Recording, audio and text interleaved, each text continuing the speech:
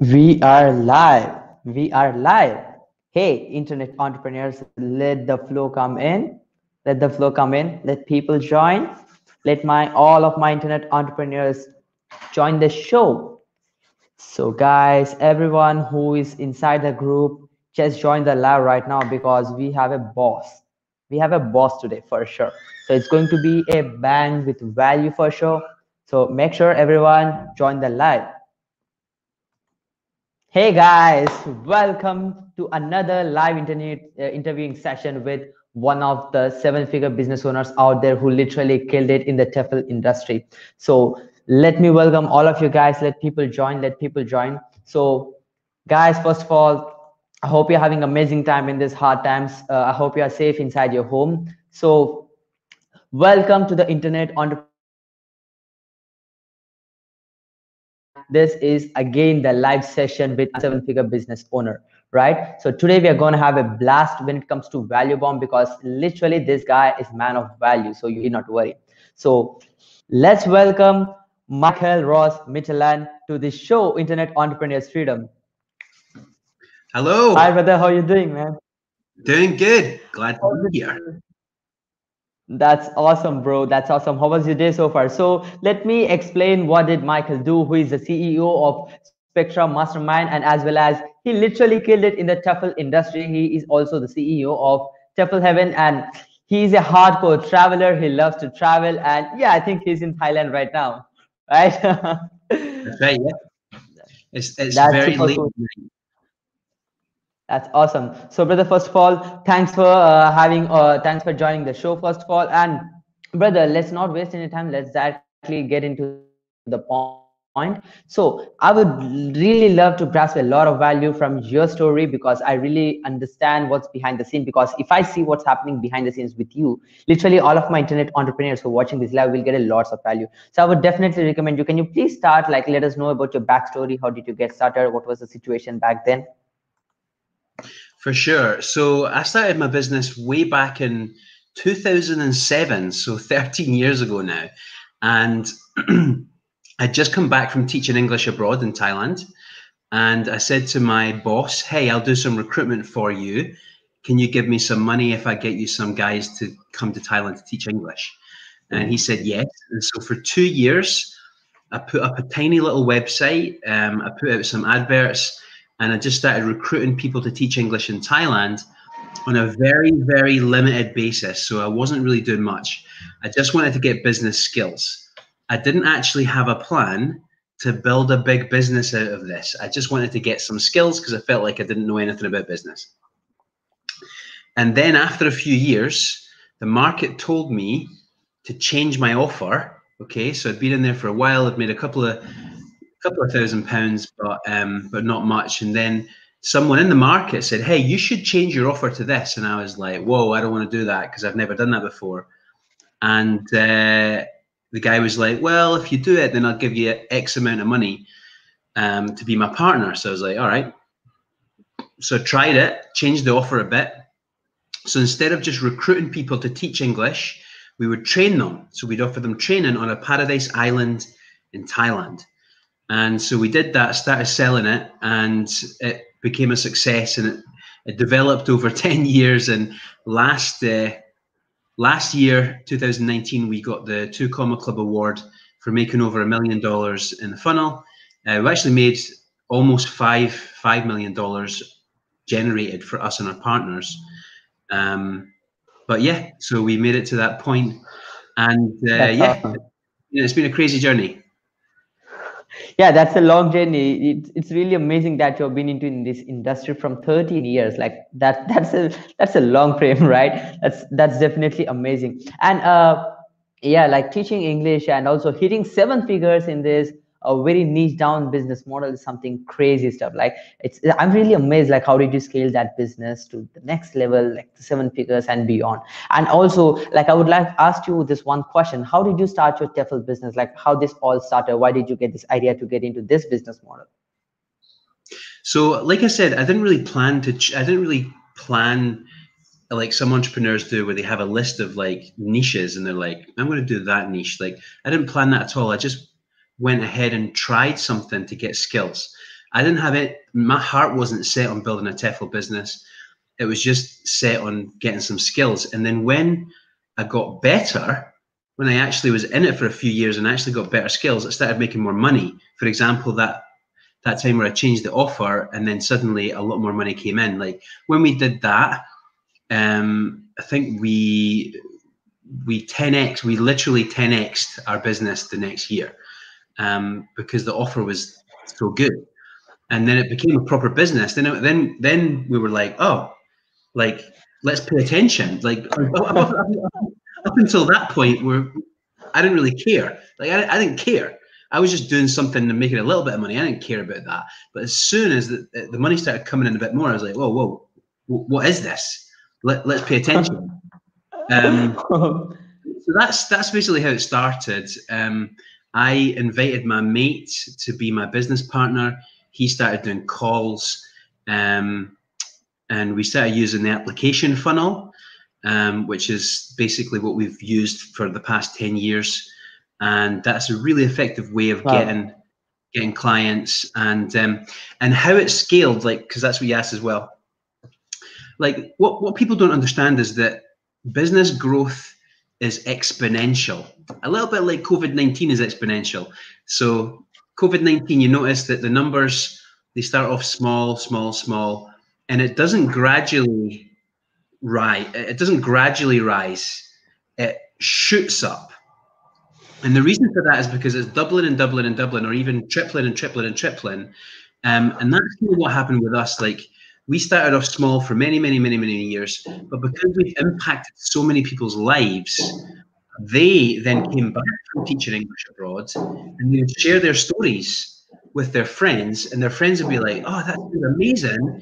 Who did you go with? And they'd be like, TEFL Heaven. And then suddenly basically, it was kind of like COVID-19, you know, like they just infected more people until we got exponential growth. So that's if you serve people well, if you have a good business, if you're in it not for the money, if you're in it to help people have a great experience and a transformational experience, then you will experience exponential growth. And when it comes, it will be unexpected, because you're like, wow, like we doubled our business last year. Like, how did that happen? And yeah, so. Yeah, that was literally crazy. Like, yeah, like what business people do, actually the mistake is they try to do random stuff, but the main key is to double down what's actually working. And yes, this is the true passion. Like, the money should be the secondary part. The true passion is to help people genuinely who are doing some transactions with you, who are your clients, right? So if you mainly focus on giving the service, then definitely you're going to be crazily scaling like you did in TEFL Heaven. That's something amazing. And bro, I was really amazed by seeing this keyword, like flywheel strategy. Like, I'm a mechanical engineer in core, so I was like, okay, I'm very familiar with flywheel. Like, you bootstrap everything with the energy you have. So like, I would really love, like, even my internet entrepreneurs would love to listen to what's your flywheel strategy. Just give us an overview of how your Spectre mastermind works and how this flywheel strategy works.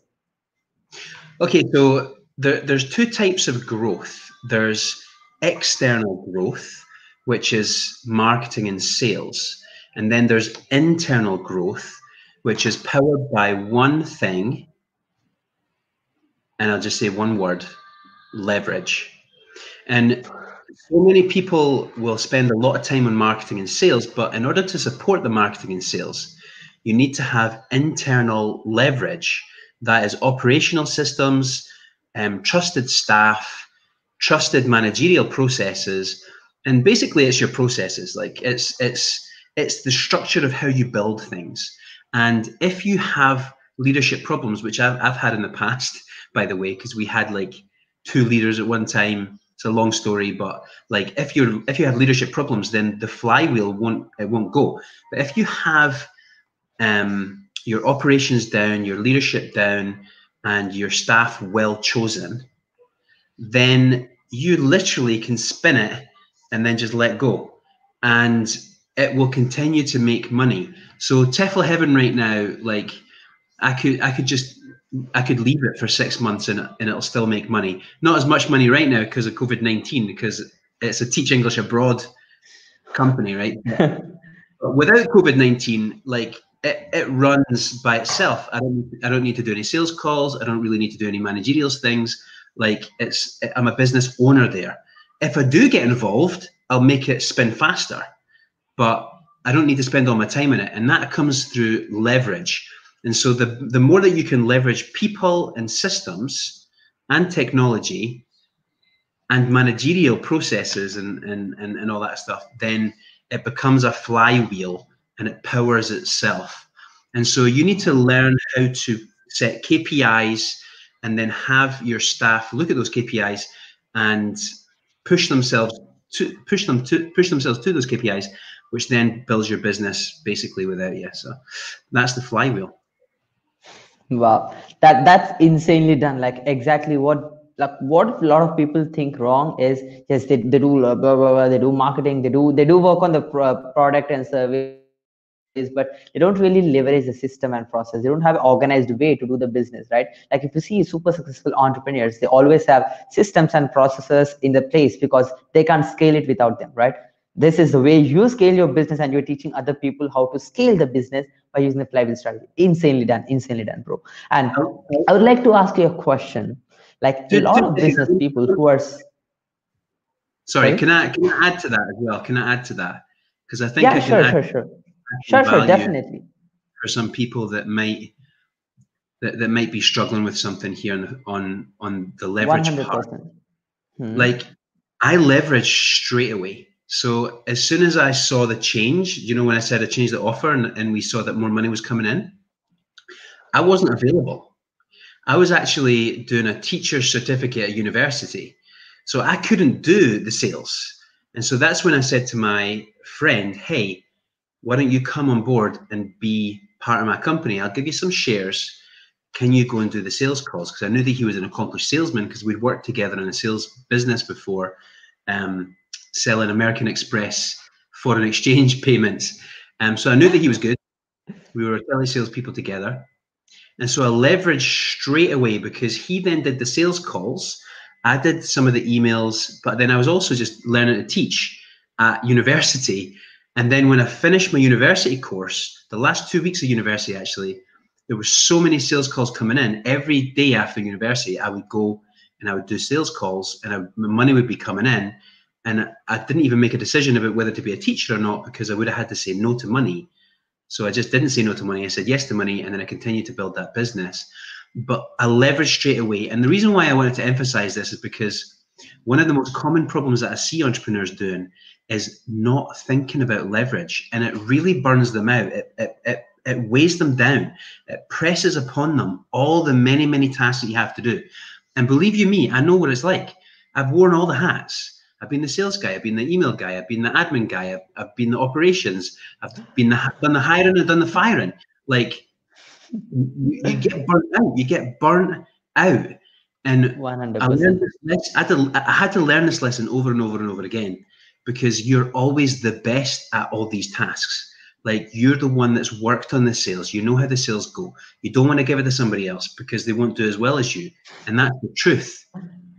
But if if you don't give it away, you're never going to scale up, because you'll always be working on a little clog, and there'll only be so many clogs in the business, and you need to get away and be like the electricity that pushes all the clogs around, and you need to start hiring clogs and setting clogs in motion. So I just wanted to say that, because if you're struggling right now as an entrepreneur, it might be because you're not looking at ways that you can leverage your time. You only have a certain amount of time in a day. If you don't look to leverage it, then you're not going to scale and you're not going to do as well. Well, that totally makes sense. Like a lot of solopreneurs actually relate to this situation. A lot of people do all the stuff together themselves. They really forgot the true vision. They can't scale by being a solopreneur. They definitely need a good team who are actually accountable to the growth. And that's where the actual growth starts. That's the real growth. That totally makes sense, brother. And I would like to ask you this one quick question. What are the most influential books like which change your life? Like I've seen a lot of people who are mainly influenced by books. Like that's how they start their journey, or that's a turning point of their life, or maybe they have some special picks. So what's your special book? Like what's the book you'll be like, oh, that's my book? Good question. You know, I never even, when I started my business, I never read anything. I never knew there was coaching out there to help business people like me. Like I had to work. It probably took me so long because I didn't read books and I didn't seek out coaching. If I'd sought that out, maybe a lot fast. I definitely would have went a lot faster. And so there's nothing from the early days that kind of inspired me. But my favorite book right now, or probably the most useful book right now, has been Expert Secrets by Russell Brunson. Yeah, one of the best ones. It's the most useful because the 𝗖𝗠𝗠𝗔 script in there, the way that you tell stories, has really influenced the way that I think about delivering content. And I also have become an expert story coach, and I've broken it down. I've got my own framework now that is easier to apply, I believe, than Russell's. But it took Russell's framework for me to understand that, and I've made like tens of thousands of dollars from that little framework. Like that little framework that he. It's just so powerful because it brings out the emotion. It helps you know what you can say in a video. And because the book is so thick, I mean, it's not that thick, but because it's so thick, it's full of so many principles. So many people miss out that little framework, that 𝗖𝗠𝗠𝗔 framework, and that's the most powerful part of that entire book.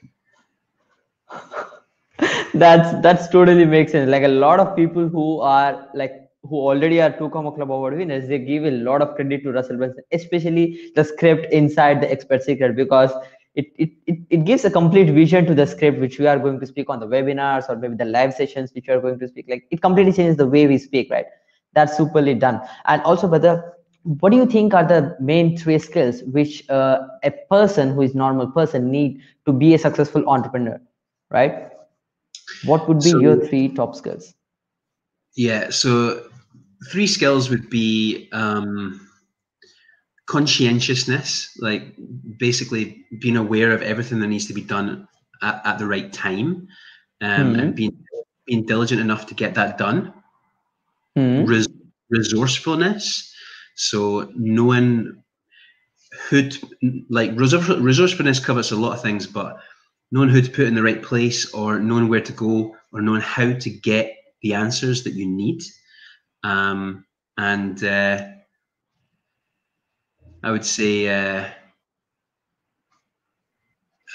like a way to break free from the grind. So the skill of relaxation, basically. That's so important. Yeah, like a lot of people will get burned out, but they never realize themselves. Yeah, the skill of being aware of just awareness, like awareness of how much you're putting in and when you need to take a break and stuff. So self-awareness is also a top high Very skill. important one. That's super cool.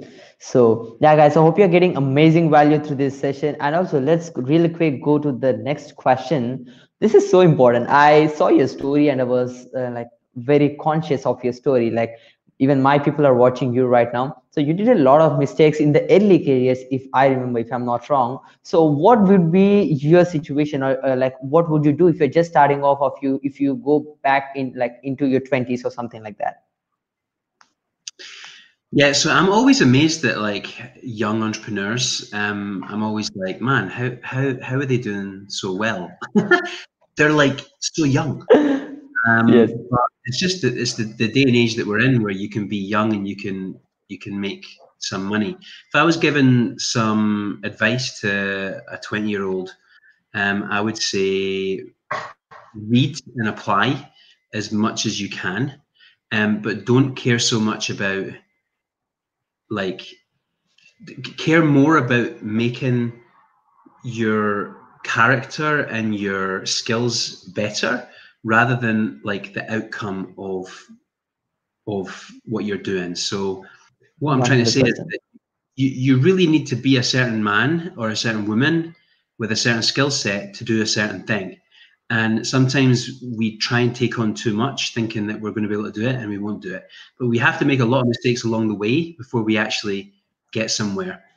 The fastest way that I've found to increase our speed is to get coaching and mentoring and training from people that you know have already walked the path that you are going to walk, because life is all about overcoming the mistakes and overcoming the obstacles. And if someone's already done that for you, why would you want to make the same mistakes if they can just turn around and be like, yeah, avoid that, avoid this, avoid that, think about this. Like, it's much easier to stand on the shoulders of giants than it is to try and be a giant at such a young age. So wow, that's insane. So yeah, like you should be having someone who is already who is already in your end goal, like maybe like a mentor, especially, right? Like your main thing would be you should be getting some mentor when you're just starting out, because that would literally help you to have a spike inside your complete journey. Like it will give you a huge advantage, unfair advantage, right? And brother, I'm definitely sure, like as you already scaled your business to 7-figure and beyond, as you are already a 2 club winner, you would definitely have some like biggest achievement, that sparkling moments inside your life, your whole journey. Like if you want to share, like what's your biggest achievements and what's your next goal? Like definitely, I guess your next goal would be 2, X, if I'm not wrong. Other than that, what would be your biggest achievements and what would be your next goal? So my life's biggest achievement is marrying the girl of my dreams, like chasing her for over a year, and then finally she decided that she liked me, or I persuaded her that she liked me, and then actually marrying her and building our family together. I've got 5 kids, so that's my biggest achievement. The next goal for me is really to influence more people's lives through business coaching. So I want to help other people to rise up and make an impact, and to make an income through my business coaching. So that's it. I don't really have a monetary goal for that. Like, as long as I'm okay money wise, I'm fine. I'm not really dying to make like tens of millions of dollars or anything like that. But I do want to influence a lot more people, and I want to be on a lot more stages, and I really want to be like a fit. I'm doing some weightlifting right now. I want to be a fit, mentally strong, physically strong, spiritually strong person. So. Wow, that's a great vision. That's a great vision. Like literally helping someone else, like genuinely helping someone else to be result oriented is your end goal, your next goal. That's something insane, bro. And I'm definitely sure throughout your journey to hit like 7 figures and beyond, you definitely made some mistake, if I'm not wrong, right? If you would like to share, what's your biggest mistake in your life which you regret and which you say like, oh, if I would not do that, I would be in a better position, something like that. Biggest mistake. I mean, I've made a lot of mistakes. I'm not sure if I regret too many of them. But it's a tough question. The biggest mistake. Yeah, you can state any mistake which comes to your mind on spot, like maybe something you did like 2 months ago, or maybe recently, yesterday, today. Well, I can't really think of. I try and keep my. I mean, my biggest mistake probably, but I don't regret it. But maybe it could have been different. But I wouldn't change the way that my life is ran. But I did used to take drugs when I was 15. When I was 15 to 18, I was taking a lot of cannabis, ecstasy. I was drinking every weekend. Concoction of drugs and drink, and really didn't pay attention to my family, didn't really have proper friends, or I thought they were friends, but they weren't. So my biggest mistake is probably like not realizing what I was doing there. But then I realized at 18 and a half, haven't had any drugs, drink, or alcohol or anything like that, or even cigarettes since 2000, the year 2000. I'm coming up on 20 years now, and on the 26th of December, 2020, I'll be 20 years sober. So, but yeah, that's probably my biggest mistake. But you don't. Yes. changed. But you hear allegedly, that's cool. Yeah, that's something really great that you overcame that thing and you're super successful these days, right? And yeah, bro, throughout your journey, you definitely have some people who literally strive for your success. They are like main key people who are involved. So if you'd like to share, who are your inspiration, like maybe your visionary, someone like that, or people who are key, like key people who are involved in your success? So I would say like somebody that got me into the marketing world. I was looking for a marketing training for ages. I was going to do a master's degree in marketing, and I went on the internet. I Googled it. I looked for ages and ages about like master's degrees in marketing. So I really wanted to get good at marketing. And strangely, like universities cannot market their master's degree in marketing very well because none of them inspired me. Like I didn't want to do any of them. They all look really boring. And I thought, man, like if I'm bored reading all this stuff, then how can they even know what they're doing? Because they can't even market their master's degree in marketing to me. So I didn't choose a marketing degree at that time. And then I was on a Facebook group one time. I was on Facebook and I was looking for entrepreneurs groups, and I typed in the entrepreneurs, joined some entrepreneurs groups, and then on this one group, someone asked a question about entrepreneurship, and I was like, well, I'm an entrepreneur. So I'll answer it. And I answered it. And then someone was like, that's not what Dan says. And I was like, who the fetch is Dan? And I looked up and there's this baby-faced guy called Dan Henry. And I was like, who's this guy? And so I looked a little bit more into him. And basically, he started to become someone that I followed for a while and brought me into the ClickFunnels world. And I really like how he teaches things. And yeah, I'd say he's one of the inspirations Wow. for me. Yeah. That's great. And brother, a lot of people who are watching this live may really want to invest, like want to be like picking up you as a mentor or something like that. Maybe like have you inside their true journey. So like where can my audience come and find you? Where can they get mentorship from you?